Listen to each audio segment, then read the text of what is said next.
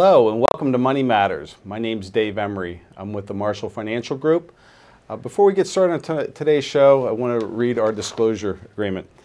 Marshall Financial Group is an SEC registered investment advisor with its principal place of business in Doylestown, Pennsylvania. For additional information about Marshall, please request our disclosure brochure as set forth in Form ADV using our website www.marshallfinancial.com or refer to the Investment Advisor Public Disclosure website, which is www.advisorinfo.sec.gov. Any information on today's show is not intended for personal advice. My co-host today is Michael Karwic, I'm sorry, with Simone, Zajac Wealth Management. Welcome, Michael. Thank you very much, Dave. All right. So tell me a little bit about your practice and what you're seeing today. And actually, since you covered your disclosures, I'll remind our viewers of one additional thing, which is that the views that we express today are our individual views and not necessarily the views of our individual organizations. And in my case, that's Simone Zajac Wealth Management and Lincoln Investment, which is my broker-dealer based locally here in Fort Washington, Pennsylvania. So with that being said, we're all clear right now. Exactly. Yeah, so we're going to have some fun. Yeah. So what are we seeing today? So, one of the biggest things that we're talking to clients about today and that we're seeing questions on is the big transition stage into retirement. A lot of people find us in their 40s, let's say age 45, 55, 65, sort of on the doorstep to retirement, and they're asking questions about what is going to change as they go into those retirement years. So I would say big picture, that's what we're seeing, and I'm guessing that you see similar items out there. Yeah, we're typically seeing people, just like you said, between the ages of 45 and 65 that have saved, and retirement is on the horizon. And a lot of times they don't know how the pieces all fit together. And I guess one of the areas I start with is when you think about retirement, like when you talk about retirement, I kind of equate it to a jigsaw puzzle. So if you do a jigsaw puzzle, I'll put it to you, what's the first thing you do when you do a jigsaw puzzle? You're going to go right to the corners to get a little bit of an anchor there, right? That's right. So I guess and that's what most people say. I guess it's kind of a trick question because really you look at the picture in the box. And the picture in the box signifies where you see yourself in retirement. So we kind of talk about that first, and then a lot of times what we're helping clients with is understanding their different variables. They have Social Security, investments, things like that, expenses, and we're doing planning on helping them understand how to get to retirement, and then once in retirement, how do you make those assets last for the rest of their lifetime. So that's a lot of, I think, what people are typically coming in for. But like we were talking a little bit earlier, retirement's a lot more than that. So what are you seeing with regards to a lot more than that? Yeah, because a lot of times on this show we talk a lot about the markets, the stock market, the bond market, what's going on economically, right? Today I think we're going to focus a little bit more on that transition into the retirement years. So what I'm seeing is people trying to figure out a little bit about what they're going to do to fill all of their hours every day. A little bit of you and I were talking before the show about people's identities, and for a long time it was their career or however they spent their time. And now, when they go to the cocktail party, when they go meet some friends and someone says, so, what do you do? Tell me about you. Sometimes they have to give that a little bit more thought, and it can take some people aback a little bit about describing what they're doing day to day and which hobbies to pursue or things like that. And, so that's what we were talking about before the show, is trying to figure out what it looks like. And that's a wide open discussion about what do you mean, what does it even look like? Exactly. So one of the things that I ask the clients to come in is, if you sleep 8 hours a day, you have 112 waking hours in a week. How are you going to fill that? And a lot of times it's filled with, 5 of those days was going to work. And kind of to your point, I guess I see it certainly with men that it's when they retire, a lot of their identity is wrapped up in who they were with their occupation. So how do you go and replace some of those avenues, with regards to the social aspect, maybe the monetary aspect, the meaning and purpose side of things. So it's really something that I think makes a lot of sense for people to think through before they retire. How are you going to replace that? So. Yeah, and I think that one of the ways that we should look at this, when you and I do our more detailed financial plans for people to figure out how much they need in retirement, right? That's something big picture everyone knows they have to try and get their arms around. I like to separate that into two different things. What is the minimum that you really need to retire, right? I mean, because there is a basic level of money that really gives us the comfort, for the roof over your head, being able to eat and have heat in the house, and all of those basic things. So separate out what's our baseline for what I really do need to get by. But then there's the, an ideal lifestyle that you'd like to have. So there's another number. It's a different number of how you'd like to live, how much travel you might like to do, what hobbies you'd like to engage in, right? So you're going to come up with a band, and lower and upper minimum and maximum of where you might like to be in retirement. So I think spending some time and knowing what your range is now is the first step. But then figuring out, when you're talking about how do we fill that space, what are we going to do with our time? One example, I have a client that actually I learned a lot from. Really? He was thinking about buying a car that he's had his eye on for a while. Now this was a decade or maybe even two ago, but he had his eye on this car and was thinking about picking it up, but at the same time was going, I'm about to retire. Do I really want to buy a new car? Whether you're paying for it in a lump sum or you'd have payments, he was hesitant. But he had worked in the insurance industry, actually, for his entire career. So very different than the auto industry. But he was a car guy. He liked his cars, but he'd never really collected many or done anything like that. So here was his plan, and frankly, it worked out great for him. He ended up working for the local car dealer that had this make of car. And he just worked part-time. But he became a shuttle driver, if you will, for this dealer in driving their cars from their extended lot over into their showroom lot, back and forth all day, every day, and got to drive every model that this car producer made and had. So he had a lot of fun. There are a lot of boxes that we should check in retirement, not just the financial side. Very important, but a little, today we're focusing a little on the other stuff, if you will. So he got to hang out with a lot of other car people. He got to drive a lot of different models of this vehicle that he liked, including the one he had his eye on. And he made a little bit of money, which was good. I'm not sure if he needed it as much, but it never hurts to help supplement the financial side with some stability in there as well. So when they took a trip a year, he did it with the modest amount of income he earned from driving these cars. So it wasn't all about any one aspect of this. There were a lot of different areas that were rewarding. And by the way, at the end of it, he bought it at a dealer price. And he did pick up that car in the end, but he did that for the first, it had to be 4 or 5 years of his retirement. So it was just a great overall experience. So there's one of many examples. Find something you love. You may or may not have done it for your career or been doing it for long, but it may be an opportunity to jump into a hobby that you've had or an interest that you've had. And whether it's a volunteer thing or it earns a little money for you, that really became a nice purpose in his life and why he got up. I think it was 2 or 3 days a week. It wasn't full-time, just the right amount for someone who was transitioning into retirement. So kind of like what you said, it helped replace his social, side of things. There was some income associated with it. It gave him meaning and purpose, and it gave him something to, drive to get up in the morning, to look forward to and to do. So a lot of that stuff, maybe he had his previous career, and now it's a real smart way to replace that. So yeah, absolutely. So. And there's a lot of talk these days too. As we record this today, there's a lot of buzz in the news about some studies that recently were done on blue zones, if you're familiar with those around the world, looking at areas where people have lots of longevity, especially centenarians, right? So there's a lot of discussion and analysis of why do they live so long, how do they live so long, and there's a good focus on the diet. That's certainly part of it. But what they have found is it's not just the diet. It's the socialization that you mentioned in the story I told a minute ago. It's being around people that have similar interests, and it's also moving, doing stuff, whatever that is. We should be doing things that excite us every day. So all of those things were wrapped into the story I just told. And so right now the data is supporting that that's really good for us. Socialization, activity, finding something we love to get us up every day, whether we're 65 or 90. Yeah, and the other thing I'm seeing too is that maybe 2 decades ago there's this term cliff retirement where I know people would work for a company for I'll say 30 years, and there's a line in the sand when that's it, they're retired and they don't do any other work anymore. I think now, just like you said, more and more people are kind of phasing into retirement where they may not just leave an occupation and never work again. So that's part of, I think that's part of it too. And then also, we're living longer too. So, how do you balance that with making sure that you don't outlive your money? I know that's one of the big concerns that I hear clients say is that I don't want to outlive my money. So that's huge. We hear that all the time, and there's so many, not to minimize the financial side of this either, right? There are a lot of things that we have to take a hard look at in retirement. We've been talking about some of the ways you can fill in the social and maybe not expensive ways, right? Volunteering is not particularly expensive, or getting a job somewhere part-time is the opposite of expensive. You're earning a couple extra dollars, but there are real expenses that we do have to take a hard look at. Absolutely. Living longer, the medical expenses, not just the pharmaceutical expenses, but medical insurance itself. Helping kids or grandkids with college education is a topic. I don't know if that comes up for your clients. Well, I can absolutely. Guess that it does, right? Yeah.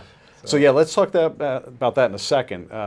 But you know, what you said about living longer, I mean, and the expenses, more and more families are also helping their parents too, and you know, the expenses associated with that, and you know, helping them transition to the next living arrangement, whether it be you know, either living with them or going to a continuous care retirement community or assisted living. I mean, that's all things too that I think has changed, at least from like when my grandmother was aging, from what I recall.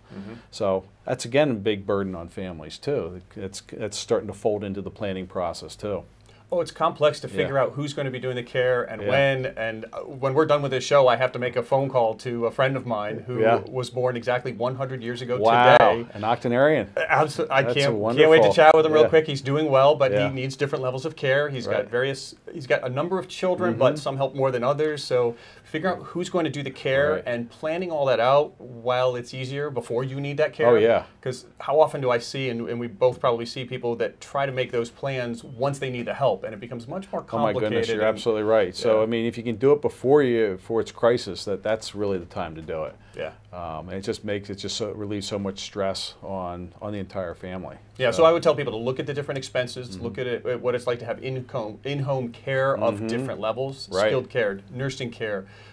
Maybe you want to make some modifications to the home. That might make more sense spending some money on that rather than moving somewhere. Or maybe it doesn't, but crunch lots of numbers, look at the whole range of expenses, because that's what it is there's a whole range of expenses depending on how much family help you get, how much skilled help you'll need. Look at all those things with a hard pen and paper and calculator and figure out what the range is of what you can afford and what that looks like, and do it today. It's never too young. Those clients, you mentioned clients 45 to 65, for example, when they first come to see us, even for the 45-year-olds, it's not too early to just run some numbers and see what that looks like if they live into their 90s, which, like you said, more and more people are. Yeah, the one thing I heard at a seminar I was at once, kind of resonated with the demographic that's like 70 plus, is there's four things that are on their mind. And I've kind of kept this in the back of my mind. One is they don't want to run out of money. Second is they don't want to be a burden on their kids. Third is they want their life to have had meaning. And the fourth one is something along spiritual. They want to go to heaven. So that kind of resonated with me. A lot of times they don't want to ask for help. But once you help, that it resonates with them significantly. I've seen some clients that they wanted to age in place, and one of the big reasons, reflecting back on it, is because they don't know how to transition from the house they raise their family to a continuous care retirement community. And more times than not, it's something happens and then they have to, and then it's a lot of stress. So I don't know if you've seen that too or not. Absolutely, and you know that's a lot of the work that I do is and there's a term for it these days in the industry. I mean, literally, it's financial transition planning. There's even a new designation out there, which we've talked about a little, Certified Financial Transitionist. And I have that designation through the Sudden Money Institute. Or the Financial Transitionist Institute, which is kind of a mouthful. And myself and my firm, my broker-dealer, and Simone Zajac Wealth Management, which is my local firm here, we're not affiliated with either of those organizations, other than the fact that I'm a paying member of them. But those organizations do training for advisors, and they also are client-facing to help people figure out what the transition stages look like, both monetarily, but also on that personal side. Who's doing the care, and just thinking of the questions. Here's the hardest thing in transitions. I don't know what I've forgotten to ask. And I think that's why you work with someone who's dealt with transitions, right? Yeah, and that, I think the advisors that have that type of training are just going to become more and more valuable to, to clients in the future. Absolutely. Yeah, so, well, fantastic. We also talked a little bit about college. That's one of the big areas that's on our clients' mind too. And talk a little bit about some of the issues that you've seen with clients with regards to kids going to college. So absolutely, and I'm in the midst of it, and you're right now. Oh, absolutely. So you know that. I've got a senior in college right now, a sophomore in college, and then a high school sophomore as well. So not only have I lived it many times with clients, but at the same time, I'm right in the thick of that personally. That sounds good. So, and actually, our guest coming up is going to talk, is affiliated with college. What else are you seeing? What other things are you seeing from clients with regards to transitioning that you could share? Anything? Yeah, I think that the number one thing that they're asking about is the finances and how to play out different scenarios. I think that's the most fun that I get out of my job is looking at scenario A versus B versus C, and they're saying, could I do this? Could I do that? So I think being able to be free, being able to not have the kids, to be a burden on the kids, right? Am I able to not use the kids to lean on later on in life? It doesn't mean that we won't, but just being able to scenario, role play, and play out those things and see how it affects the numbers and imagine the different lifestyles. That's the number one thing that I enjoy doing and clients really need. Yeah. So you ready for a question? Sure, bring it on. All right, so we have a question from our audience. The question came in from Tim Welton of Ardmore. What are some defensive strategies for a downturn in the stock market? Oh boy. That's always a fun one. And there are a lot of technical answers and strategies we could talk about, but they would be well beyond the scope of today's conversation. Exactly. So there are a lot of things they could look up more technically to do.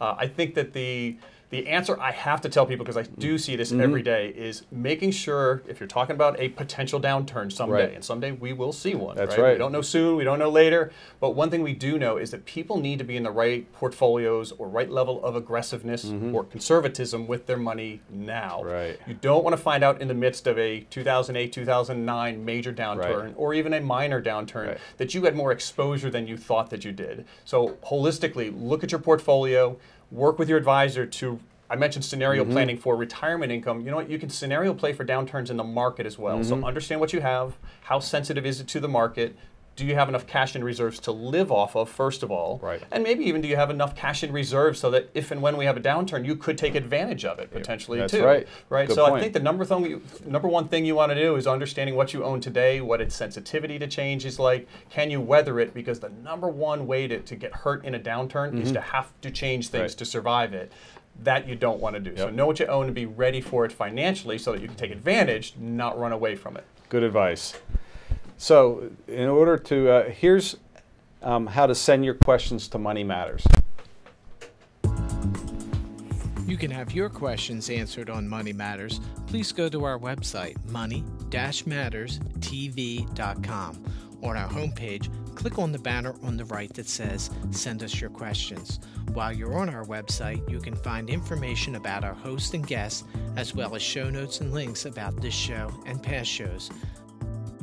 Money Matters is also available as a podcast on iTunes and Stitcher, so you can listen to Money Matters while you're on the go. That website address, again, is money, M-O-N-E-Y, -matters, M-A-T-T-E-R-S, TV.com. Welcome back. We have a wonderful guest today. Her name is MarySheila Mc Donald. She's the Dean of LaSalle School of Business. Welcome. Thank you, Dave. Hi, Mike. Hey. Well, thanks for joining the show, and tell us a little bit about yourself.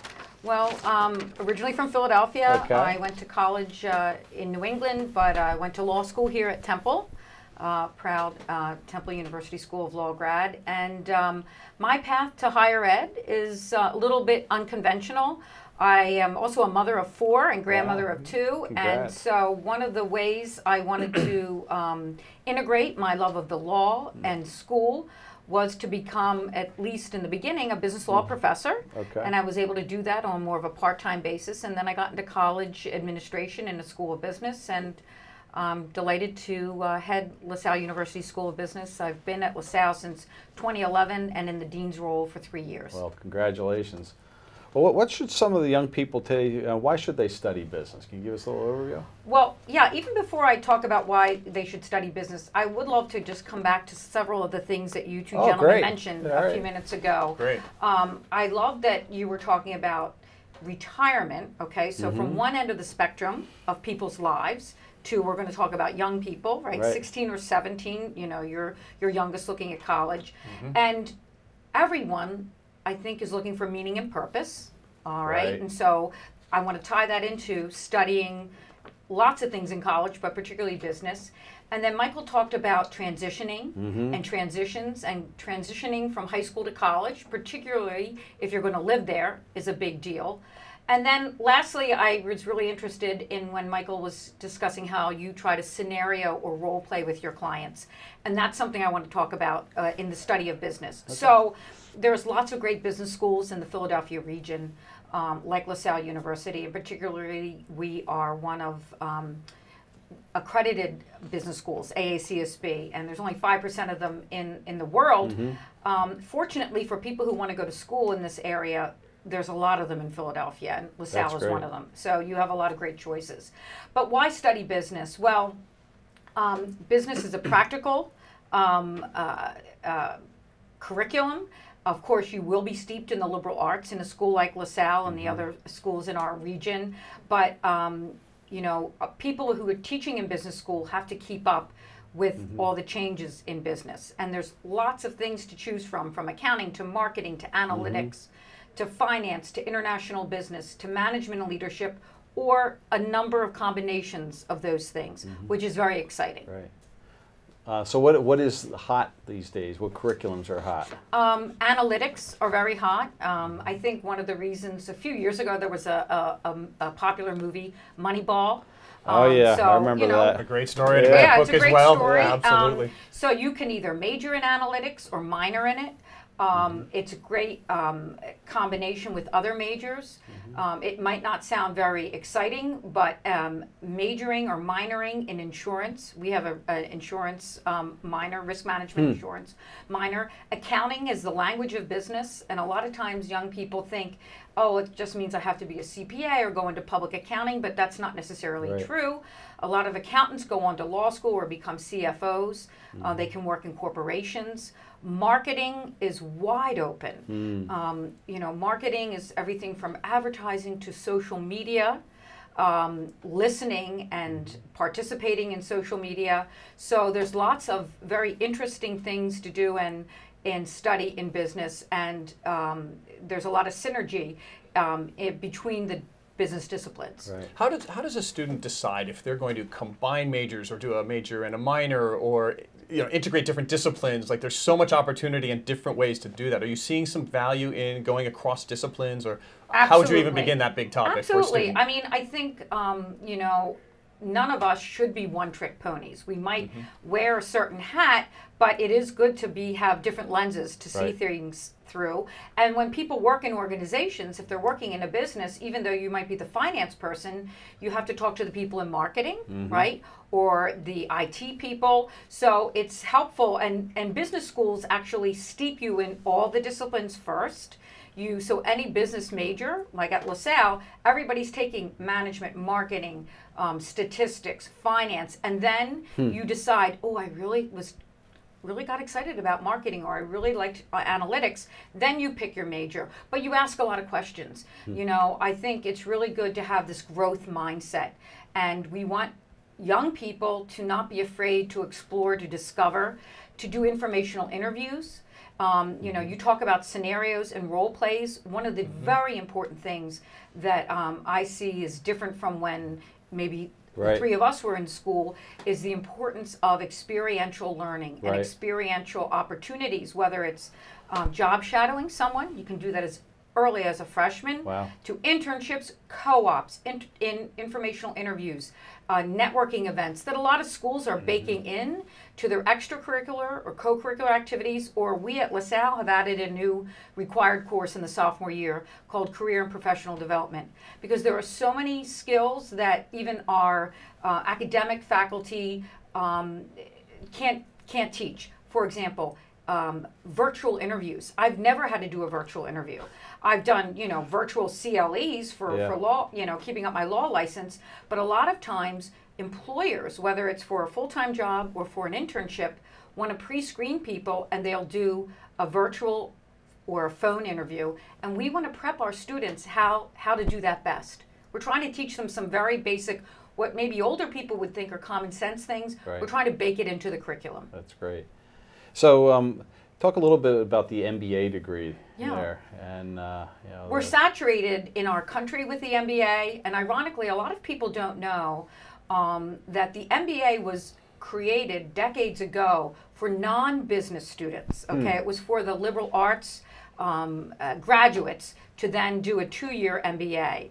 And we certainly welcome that, and a lot of employers love liberal arts students. They could be a history or English or philosophy major, and you can do a part-time or a full-time MBA. It actually is a very important value add to the skills that somebody from a liberal arts degree has.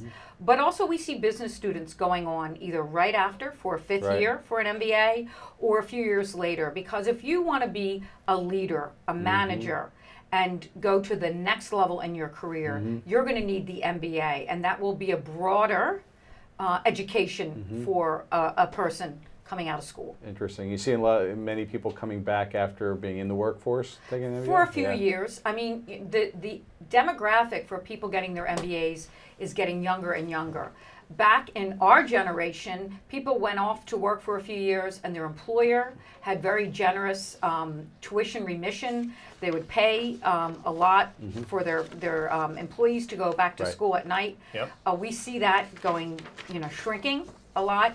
But we do see younger people seeing the value that they can get a higher first salary if they get that MBA earlier on.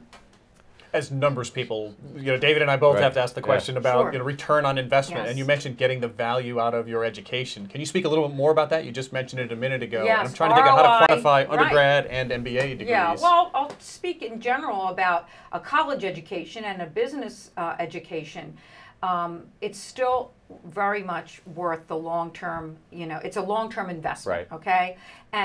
But there are tips that I can give to make sure that a young man or woman and the parents who are guiding them can make sure that the college student is getting the best bang for their buck. You want to get to know your professors, your advisors.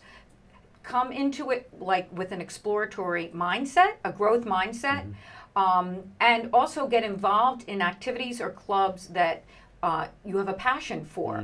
So whether it's a business fraternity or the analytics club or the American Marketing Association, those clubs and activities make the student have some extra opportunities to see the application of what they're doing. And then definitely pursue internships, co-ops, job shadowing, any of that, because maybe you find out you really didn't like that job shadowing, that particular industry. That's very valuable information for that young man or woman. That's great. Well, in the last couple of minutes that we have here, there are a couple of pitfalls you can suggest to kind of avoid. Yeah. Well, there's lots of pitfalls that I've seen in my many years in higher education, and they sound kind of simplistic.